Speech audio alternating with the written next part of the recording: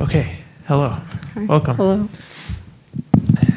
We will begin with opening statements. First, we will have Mary Foremaster and then Stephanie Hill. Can you hear me? Hello? Okay. Hi, I'm Mary Foremaster, and I am from Cedar City. I'm a Southern Utah girl, St. George and Cedar City. I worked for the business sector. I was in corporate boardrooms, so I have a lot of experience when it comes to managing employees and looking at budgets and setting goals and just all the administrative stuff you do in the boardroom. But my passion has always been in education, and I came here to SUU for my elementary ed and secondary ed, and I worked for Iron County School District and worked at Cedar High School. And so I have the experience. I think what sets me apart from my opponents is that I have 2 children who are in the school districts right now, and I want to do everything I can to help our kids succeed and do well. And I know that it's a new generation. My 2 girls are kindergarten and 7th grade, and there's already a huge generation gap between the 2 of them. And I know there's things we need to change in schools. So that's... Thank you. Ms. Hill. Hi, thank you. Thanks to the Leavitt Center for hosting. Thank you for attending. I'm Stephanie Hill. I was born in Cedar City. I grew up in Vegas. I graduated from SUU. I have 30 years of experience in the secondary classroom, mostly English and Spanish. I'm a Fulbright grantee, having taught middle school in rural northern Mexico. I have a master's degree in Spanish from UC Santa Barbara. I have a leadership endorsement from SUU. I am intimately connected with special education. I fought at the legislature advocating for the most vulnerable in our society. I have a son with a disability who is currently attending. I have a great passion for education. I have a great passion for literacy. Above all, I am gravely concerned that only 37% of our 4th graders read. I can help solve that with your vote. Thank you. All right, thank you. We're going to jump in with a question submitted to us via Facebook. School safety continues to be a major issue in our country. What is your plan to address school safety if elected?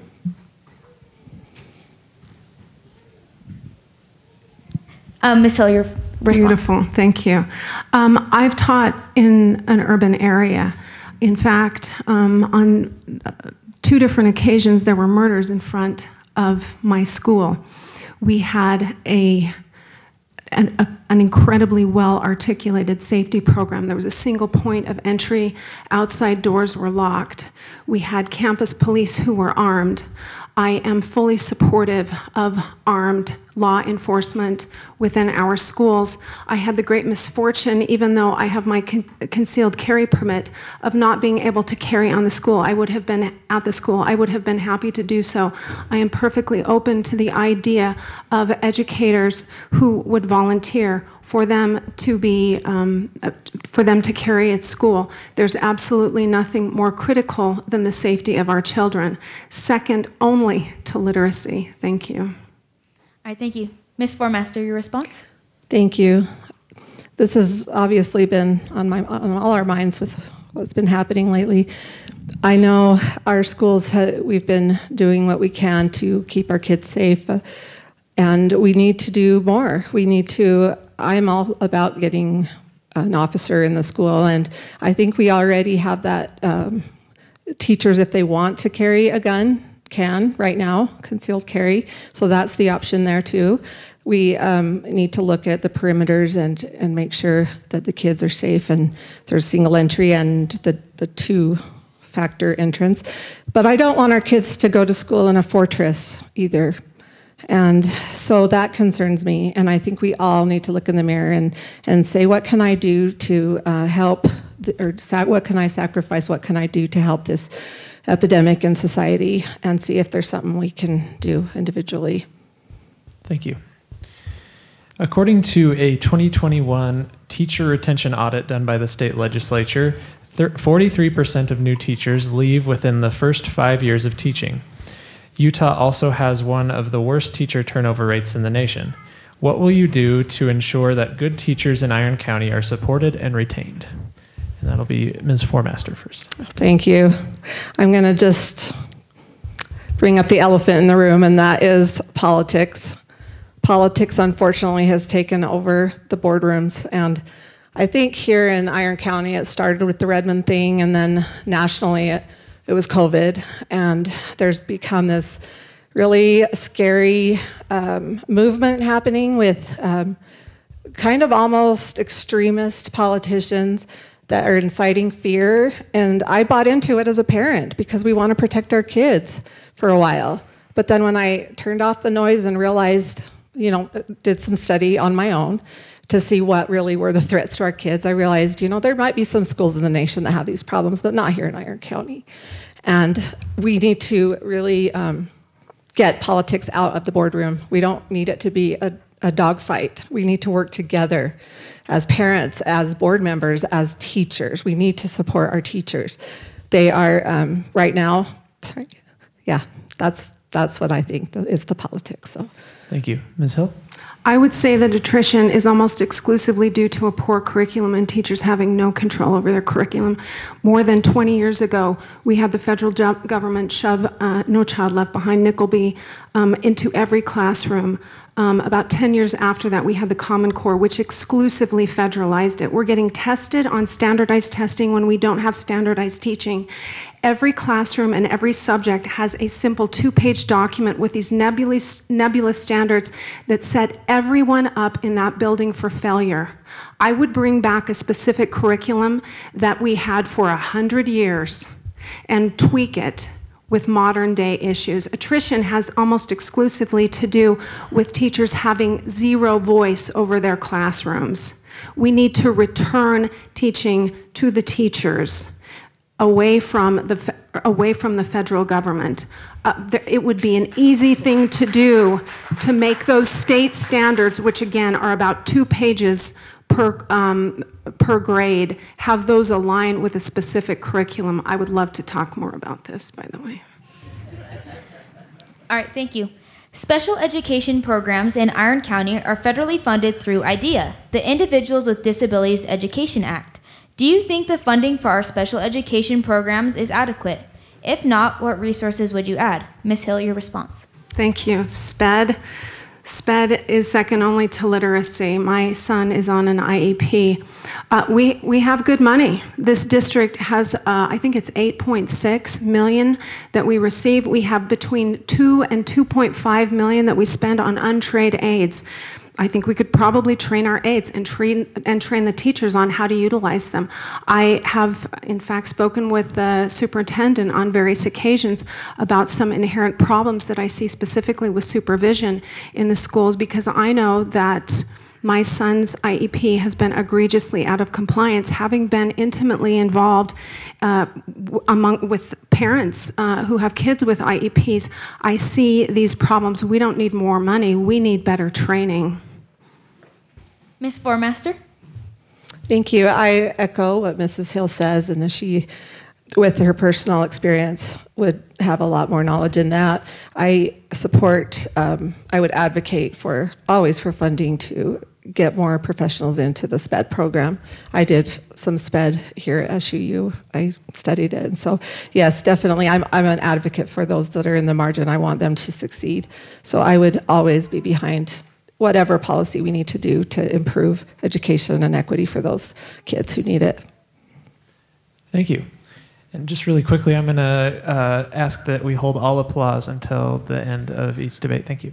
The Iron County School Board's current mission statement is, the Iron County School District supports families in developing college and career readiness by building knowledge, skills, and relationships for all. Do you think we are living up to it? Ms. Foremaster. I think we could do better.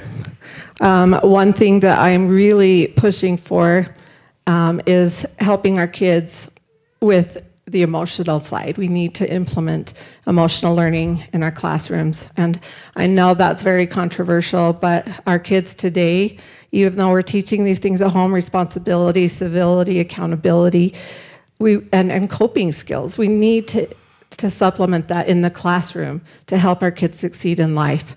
If they're going to be able to move forward and get jobs, sit down for an interview, and socialize with people, we need to help them in all areas, academics and socially and emotionally. So that's one thing I'm really pushing for because I want our kids to succeed. Thank you. Ms. Hill. Are we succeeding? No. 37% of our kids can't read in 4th grade. That's the benchmark.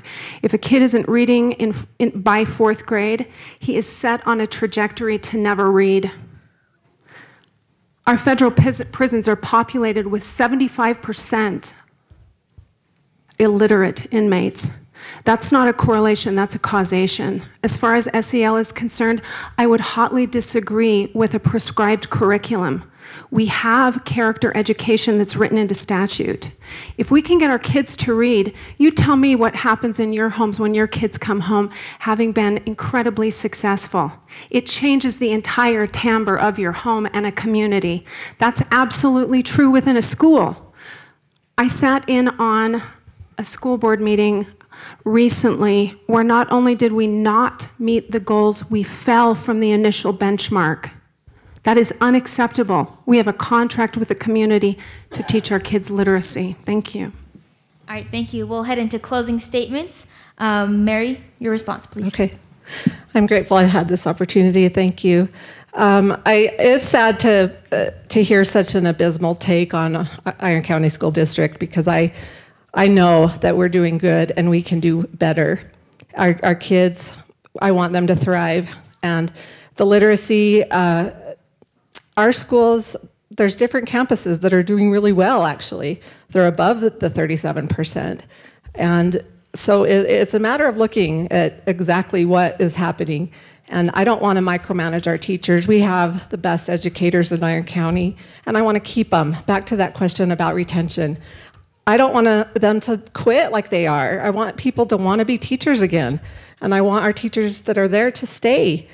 I want Iron County to keep what we have and make it better. Thank you. Oh, I have a few more seconds. I'm Mary Foremaster, and I feel like I'm a reflection of this community because I am a mom, and I'm Hispanic, and I love Cedar. I've been here forever, so I want to represent you. Thank you. All right, Stephanie. Thank you. I'm going to go back to literacy, and the bottom line is we've suffered from Common Core. Our teachers and our kids are not nearly as successful as they should be. I see how everybody is killing themselves, but I'm telling you right now the programs are inadequate, and we can fix that. We can reclaim local control. That's first and foremost. I would, in an effort to do that, I would reclaim a specific curriculum. Our teachers are held to a standard that they can't meet. The kids are held to a standard that they can't meet. There's not standardized teaching, so how can they accomplish while on standardized testing? I have dedicated my whole life to making sure that kids are literate and that language is valued. That's where we need to start. I think if we can produce some success, that in fact, everything is going to fall into place much more easily. I'm Stephanie Hill. I solicit your vote. I thank you again for being here. All right, thank you. Let's give a round of applause for School Board Seat 4 candidates.